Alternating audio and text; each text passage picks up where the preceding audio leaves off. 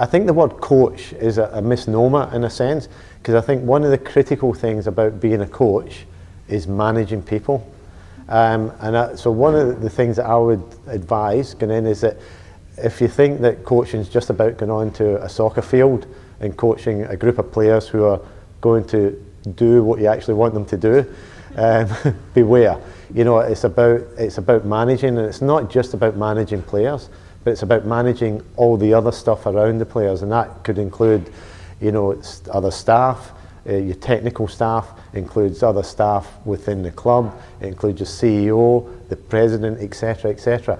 So it's getting an idea on all the other things around the job, as well as just on the field soccer coaching.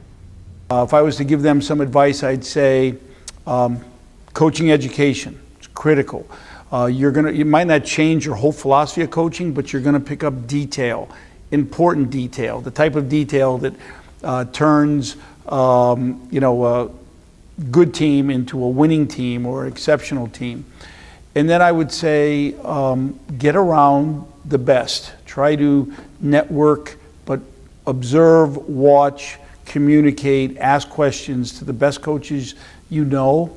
And if you don't know them, introduce yourself and get to know them. Well, one is never miss a convention. I've never missed one. And again, this is a tremendous week for me. I come as early as possible. As you can see, I'm here before anything has even started. And I, again, just go through the entire weekend and try to attend as many different sessions and lectures as I can.